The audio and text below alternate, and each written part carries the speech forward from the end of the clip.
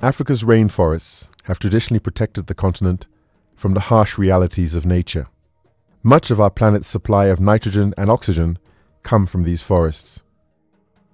The balance of nature is crucial, but we violate it almost casually.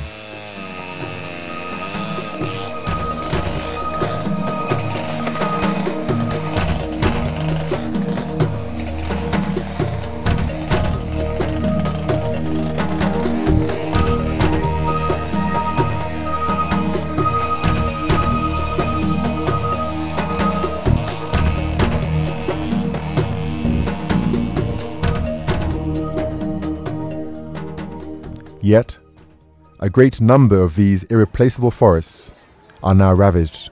This is shea butter tree. It's in high demand because of its weight. It doesn't spark. There's no, when you put fire, it just burns and it gives less ashes. That is why we use shea butter.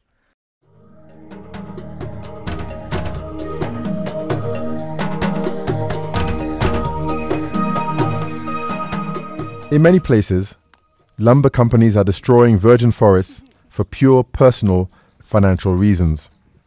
The impact of climate change is the least of their concerns. Profit is. 800 bags of charcoal of 32 kg per container, and I've done about 25 containers in 1 year. That probably estimates to maybe about 5,000–6,000 trees. It's a big market. You go, even if you go on the internet, Alibaba, they're everywhere. Not only Nigeria. They have in Ghana, they have in Botswana, South Africa, everywhere. You know, that they allow us to do it. It is as if Africa is faced with a wicked irony. The forests are disappearing as fast as the continent's major water sources are shrinking. Lake Chad was once one of the world's Great Lakes, covering an estimated 25,000 square kilometers and bordering Nigeria, Chad, Cameroon, as well as the Republic of Niger.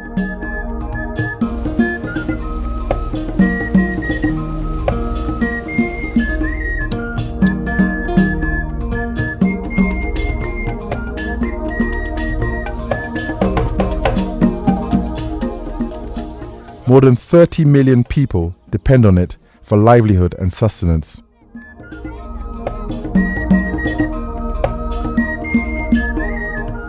Any threat to the lake is a threat to the livelihoods of these 30 million people. Climate change and overuse have put one of Africa's mightiest lakes in mortal danger. In the past 40 years alone, the lake has shrunk from 25,000 square kilometers to under 1,500 square kilometers. It is almost like a football field becoming the size of a football.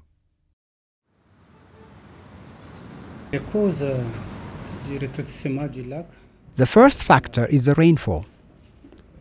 Since the early 1970s, it has been observed that in different times within the basin, there has been a dry period. The second factor is the huge population growth. The population growth rate makes the need for water to increment. Water once used to be more available. The livelihood of all the people is affected. On Kinasarum Island, where the lake is crucial for survival, fishermen, who once made routine massive catches over the years, now thank their stars when they haul out half-filled buckets of tiny fish.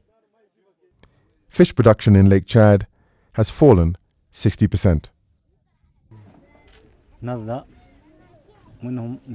When the water level was very good, Lake Chad was enough to support my family. I have a family of 16 children, and with annual revenue of 1.7 to 1.8 million CFA franc, I had no problem maintaining my family for not less than 8 months per year. But now, the water level is drastically reduced. The annual revenue generated is no more than 600,000 CFA franc. Reeds and floating vegetation are everywhere on the lake, choking the water. A well is now sunk, and children now play where the lake used to be. Indeed, this island of 6,000 people was not always this size. It has gotten bigger as Lake Chad has shrunk. The sand dune is overflowing towards the lake area as the desert continues to expand inch by inch. Africa does not produce any significant amount of greenhouse gases, but its lakes and rivers are drying up, aggravating food insecurity and health problems. Regarding actions which have been taken by the countries of Lake Chad Basin, there is a study that's going on now, feasibility study on the possibility of transferring some quantity of water from Ubangi River, which is a tributary of the Congo Basin.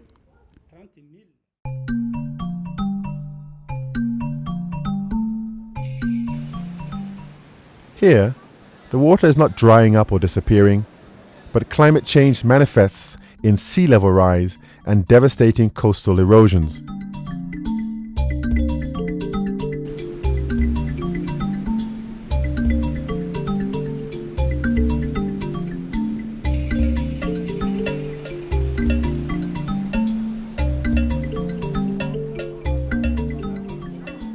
If you want to know the future of many coastal cities in West Africa, go to Keta, a community in the Volta region of Ghana. Keta was an important trading post between the 14th and late 20th centuries.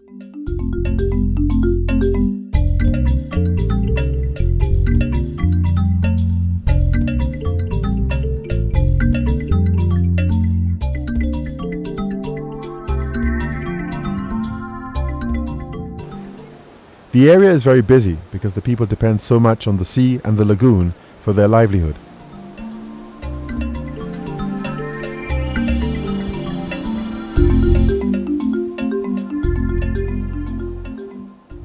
Keta is a coastal community. They rely much on fisheries, both in the lagoon and the nearshore environment, and also farming, using the water, underground water, and even the water from the Keta lagoon, okay, for their activities. And thirdly, seasonally, they also go into salt production.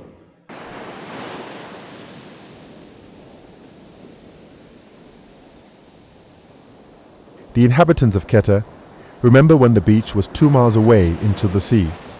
The first sea defense system, built many years ago, has long been swallowed by the encroaching sea.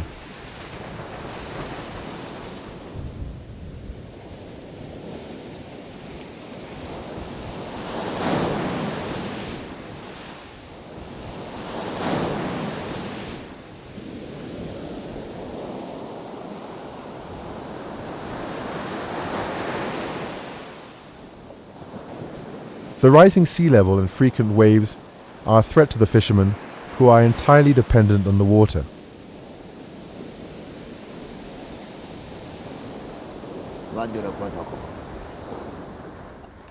My family size is about 11, 8 children and 2 wives, including myself. Sometimes it happens that when we go to the sea and try to catch fish, the sea is not good. The sea is rough, and we have to return as we have done today. There are about 400 fishermen in this community, and they are all facing the same problem. The amount of fish stock in the sea is decreasing, and the tidal surge is continuing, so their canoes, which were once very busy on the sea, now stand idle on the shore.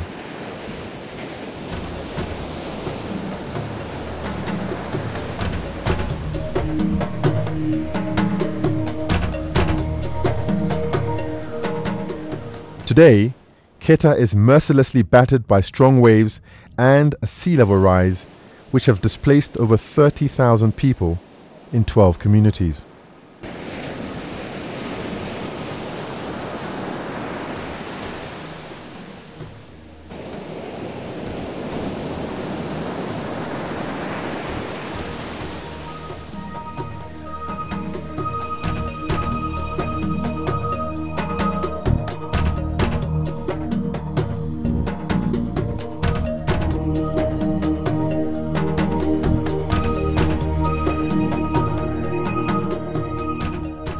A large portion of residential buildings and public infrastructure, including the road linking Keta to its northern neighbors, have been lost to the sea.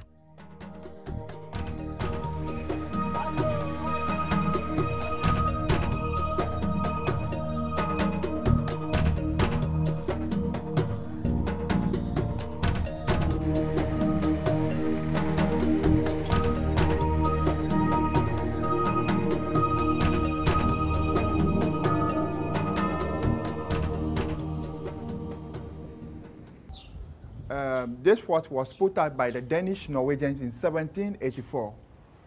And because this place is nearer to Togo and Benin, greater number of slaves were purchased from Togo, Benin, and they were kept over here. So the sea destroyed a lot of buildings, monumental buildings and private houses.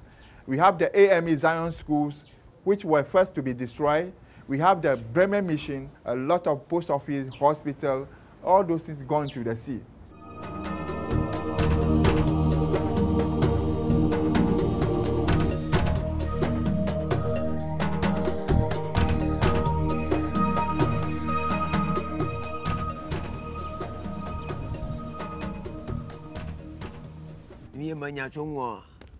There is a god of land who doesn't want a corpse. Anytime dead bodies are carried across the land, the sea gets angry. The gods get angry. So that's when you see the sea very, very rough. And we've come to the conclusion that yes, Ghana is vulnerable to that. So after these studies, what we're doing to sensitize people, to let them know that yes, we are not immune. We need to prepare ourselves, the populace, by educating journalists, policymakers, and so on.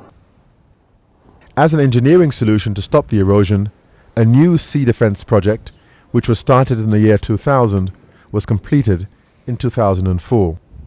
But this is a temporary solution. The frequent floods from the turbulent sea has put pressure on the people to abandon their village. Some are staying here and shifting their occupation from fishing